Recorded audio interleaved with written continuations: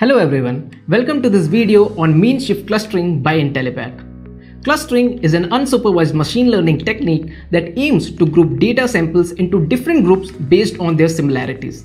It is mostly used in use cases where the target has not been provided and ML algorithm has to make decision based on the characteristics or features that is available in the dataset. So through this video, we are going to focus on one of the types of clustering known as mean shift clustering. We will understand the basic mathematical intuition behind it, and towards the end, we will also implement it by using scikit-learn library. But before we begin, please make sure to hit that subscribe button and ring the notification bell so that you won't miss any updates coming from our side. Now let's see our agenda for today's video. We will start with what is mean shift clustering. Then we will see how mean shift clustering works. After that, we will look into advantages and disadvantages of mean shift clustering.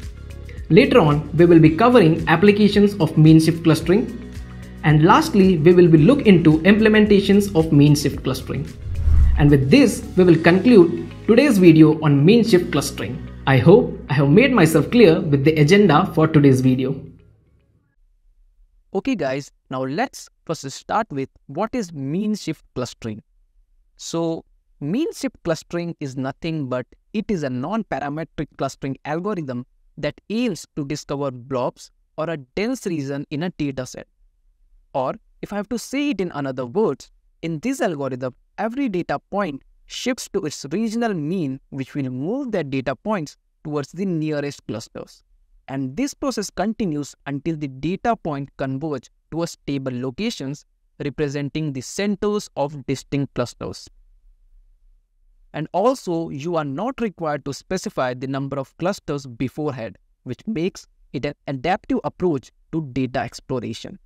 Now let's understand this with a simple example. So let's imagine you have a bunch of scattered marbles on a table, right? And here, mean shift clustering would be like gently pushing each marble towards the nearest group of marbles until they all settle into distinct clusters of marbles. And yes, this iterative process of shifting towards the mean is what gives the algorithm its name, mean shift clustering. Okay, now let's proceed with this example and understand it better. So here, each of these scattered marbles represents the data points, which is a single observation or a measurement in a dataset, right? And now, these are the clusters that will form in this dataset. So clusters basically form where a group of data points share similar characteristics, or if these data points were located very close together in their featured space. Here, clusters were formed as more data points were close together in that particular area. Now, these are the centroids of the clusters that were formed here, which represents the average location in that feature space. And now, these marbles search out for the nearest group of marbles and then move to that nearest group of marbles. And this iterative process keeps on going until all the marbles go inside their nearest group of marbles. And a cluster formation is done. So we have seen the shifting of marbles to their nearest group of marbles, right? So this shifting of marbles, or if I say shifting of these data points, is what done by kernel density estimation or KDE method. Now let us see what is that. Kernel density estimation or KDE. So as I said, it is a method for estimating the underlying distribution of a set of data points, and basically this would help you draw a continuous line that represents the density of those dots, showing where they are more likely to appear. The mean shift clustering algorithm is based on the concept of this kernel density estimation. So as you can see this figure, suppose a data point of value x equals to 1 is somewhat here, right? If that data point is here, the kernel density estimation method will push that data point to this peak because this is the nearest peak to this data point. And if another data point of value x equals to, let's say, 3, and that data point will come here in this graph, right? And these data points of value x equals to 3 comes in this place of the graph, then kernel density estimation method will push the data points towards this peak, as you can see here, this second peak, because this is the nearest peak to that data point, right? So that's how this kernel density estimation method works. Now let us see how does mean shift clustering works. And here we are going to see the algorithm behind mean shift clustering. Okay, now the mean shift clustering algorithm comprises of the following steps. First step is initialization. We start with the data points assigned to a cluster, and then the second step is node seeking. So here, for each data point, we will calculate the mean shift vector which points towards the densest region of the points in its surrounding area. So the mean shift vector is computed as the weighted average of the offsets between the current data point and all other data points within a specified bandwidth. And coming to the third step, it is update centroids. So in this step, we will effectively shift the data point towards denser regions on the data space. So we will move each data point along its mean shift vector. Coming to the fourth step, it is iteration.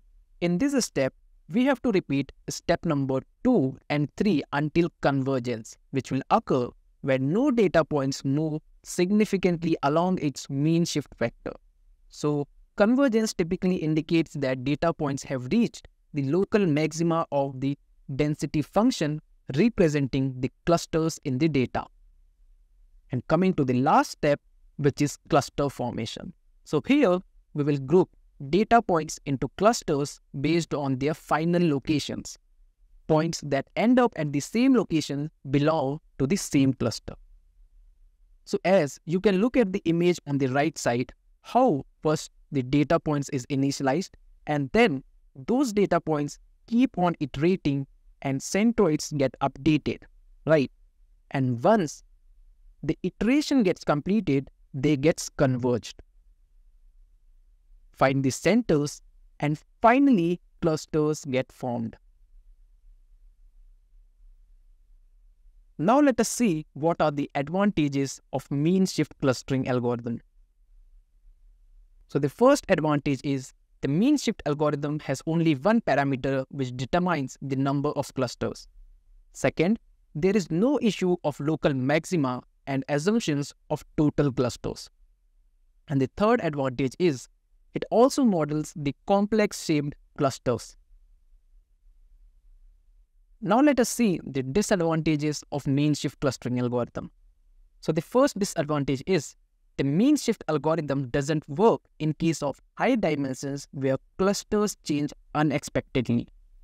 Second, we cannot have a direct control over the number of clusters. Now let us see some of the applications of mean shift clustering algorithm. So mean shift clustering algorithm finds application in various domains, including image segmentation, where the main focus is on identifying distinct objects in images. Second, user segmentation, where the main focus is on grouping users based on their behavior or preferences. And another application is anomaly detection, where the main focus is on detecting unusual data points that deviate from the majority. Okay, now we will see the implementation of mean shift clustering algorithm.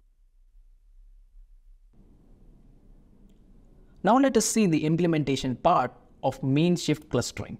But before that, first open a Jupyter notebook or Google Colab notebook where we will be going to do the implementation. So I'm using Google Colab notebook for that. So let me just open that.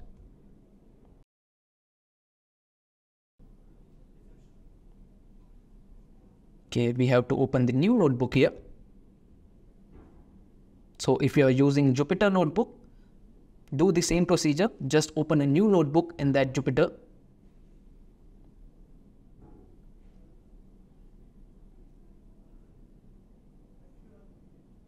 Okay, so once you open new notebook, let's first of all import all of the necessary libraries that we need for working with data manipulation, clustering, and data visualization.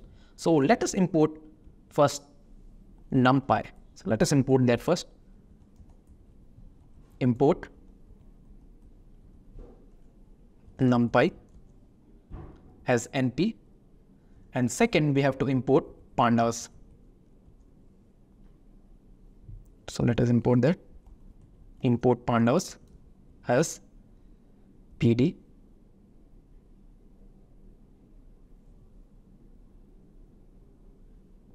And after that, let us import mean shift from the scikit library. So for that, we have to write from scikit. And yes, please make sure that before you import all of these prerequisites, all of the packages were already installed in your local system, or if you're working on Jupyter Notebook. Okay, let us import mean shift. So for that, we are writing import scikit-learn dot cluster, and then import mean shift.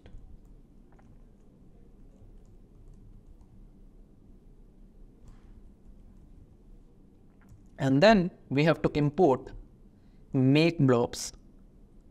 So let's import that in from scikit-learn dot datasets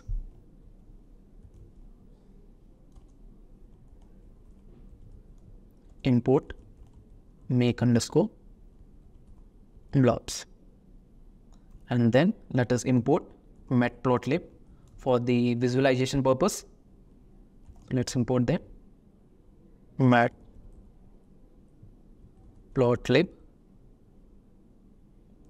dot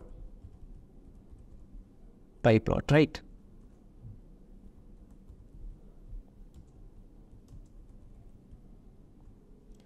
And lastly, we are going to import access 3D. So this was also we are importing for the visualization.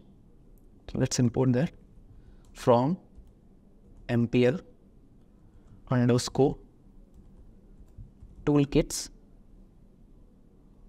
dot mplot3d. So from here we are going to import access 3D. Okay, let's access 3D, right?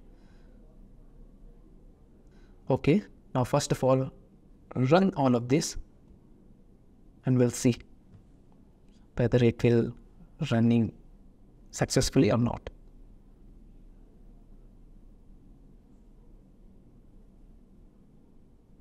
It may be a drop. No drop. I go on the. Okay, so this part is successful. This means we have successfully imported all of these libraries and our prerequisites that were needed for the implementation part. So let's go further now. And now let's define a list of coordinates that we will be using to generate raw data for clustering. Right, so for that, let's write coordinates equals to, we have to give coordinates here. So we have to pass 3 coordinates because we are going to create here 3D plot. So that's why we are passing 3 values for x, y, and z. Right. So let's pass the 3 values. So I am giving this just a random values so that we can create a raw data, right? And just rather than creating here a raw data from your own, you can also import any data sets if you have one. So let me give another 5, 10 and 13, right? And now let's generate 150 data points using the make blob function from the scikit-learn datasets that we have imported here, you can see.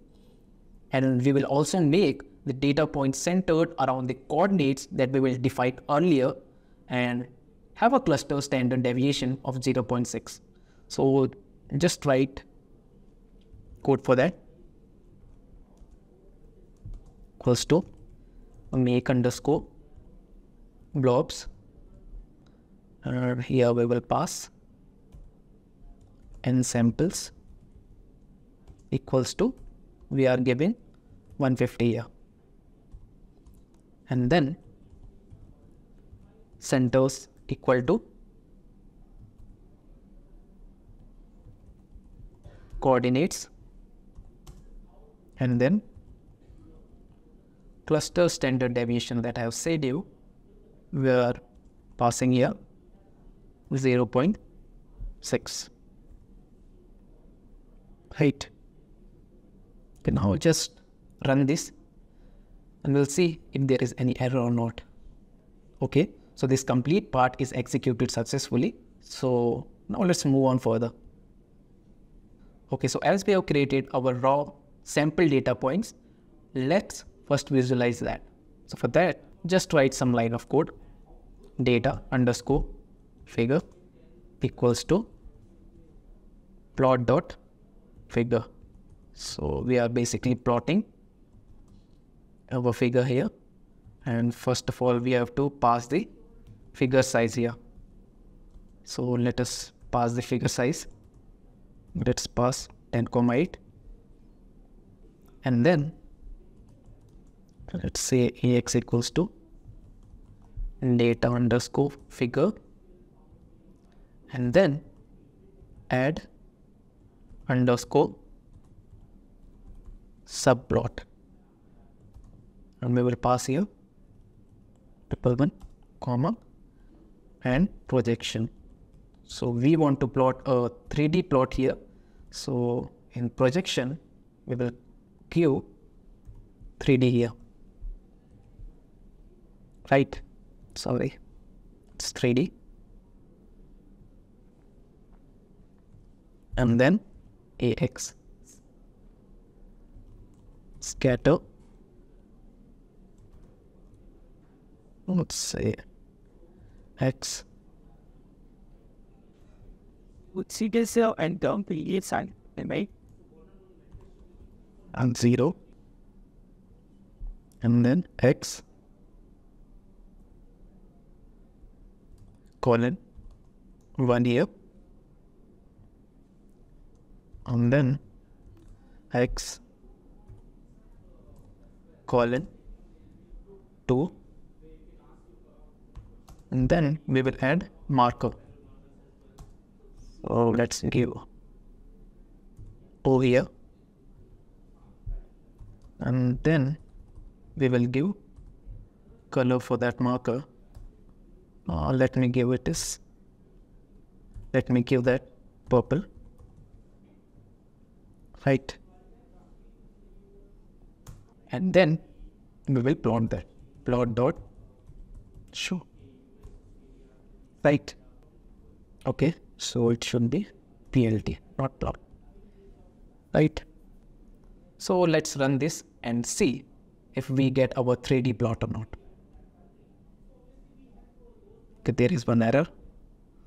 That is AX scatter. Okay, I have given here capital X. Let us give that normal small x and see that.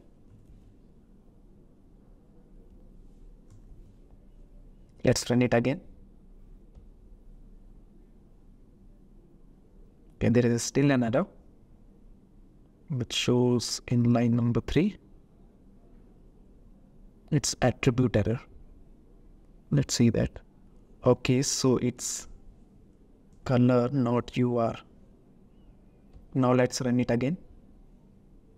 Okay, now you can see our 3D plot and a raw, or I can say our raw sample data points that we have generated here, right? Now let us move forward and start with our mean shift clustering part, right? For that, first of all, what we need to do is import one library, that is estimate bandwidth. So let us import that. So we have to import that from scikit-learn.cluster and then import estimate bandwidth, right? Okay, there is a spelling mistake here. scikit-learn.cluster import, sorry for that mistake. Here it should be from scikit-learn.cluster import estimate bandwidth, right? And after that, just give bandwidth equals to estimate underscore bandwidth, and here we will pass x comma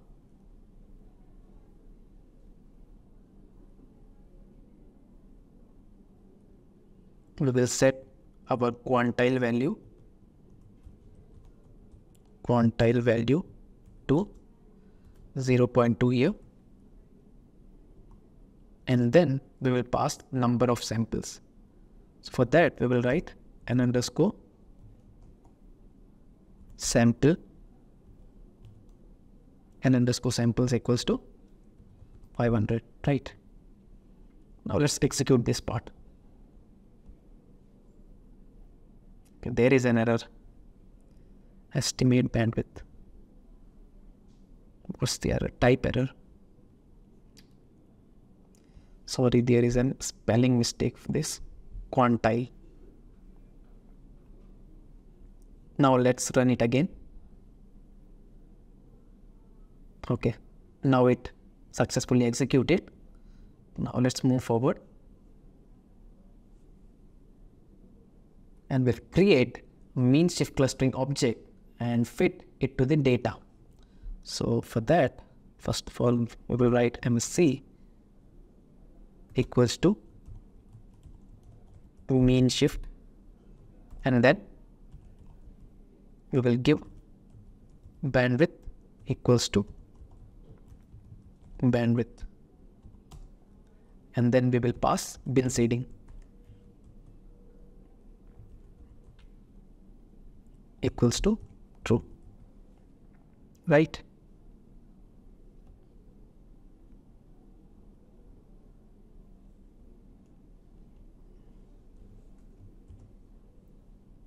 Okay. Now let us write here MSC dot fit, and we will pass here x. Sorry. Now we will write cluster underscore centers equals to MSC dot cluster underscore centers underscore, and then we will pass here labels equals to MSC dot labels underscore, and then we will give here cluster underscore label equals to, we will give np dot unique here, and we will pass labels, right? Now we will give n clusters here equals to, we will pass the length, that is cluster underscore label. So we are going to pass this one cluster label that we have created here. So length equal, we will passing length cluster label, right? and just write here n clusters. Okay, we are done with it now. Now let's try to run this and we'll see. Okay, so it executed successfully and given output 3, right? So this is the number of clusters that will form in this raw data that we have created. So let's try to plot that 3 clusters that are going to form in this raw data. So let's plot that in this graph.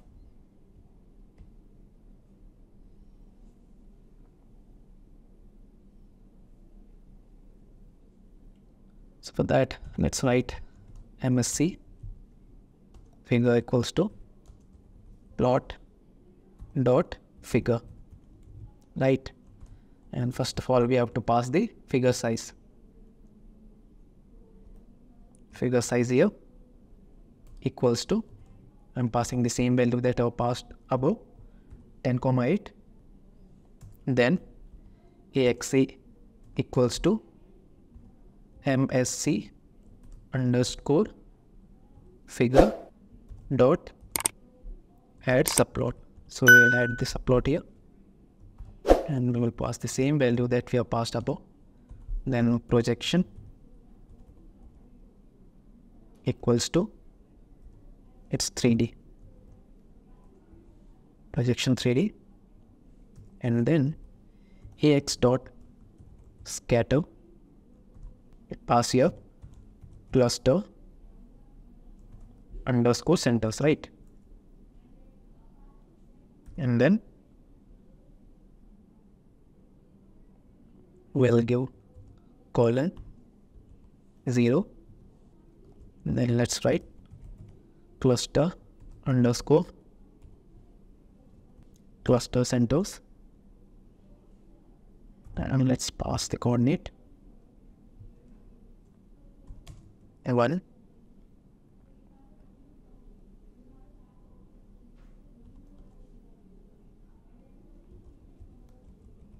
Cluster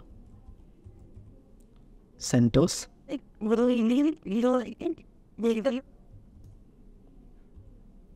colon 2. Now let's add the marker, that will be O, and give it color.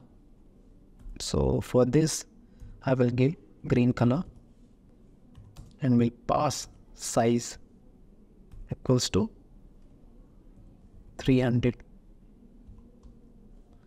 We have to also pass line width here, it will be 5, and the Z order, which will be 10 here.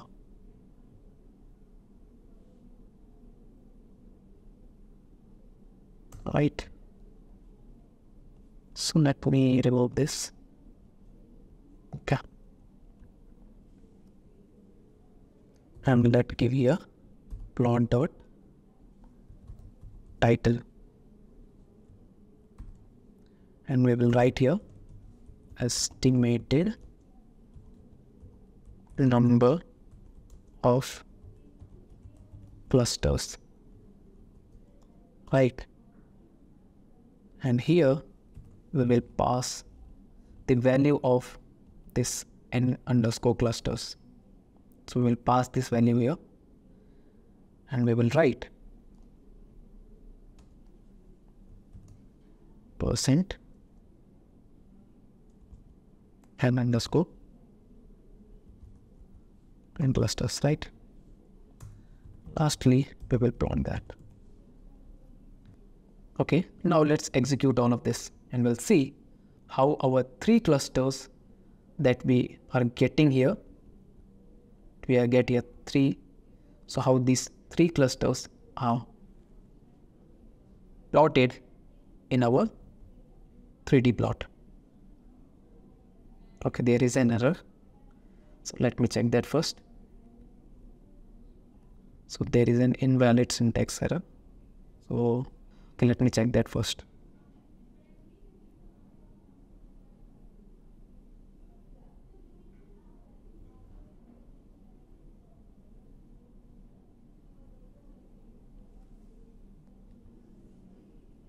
Okay, so let me change this.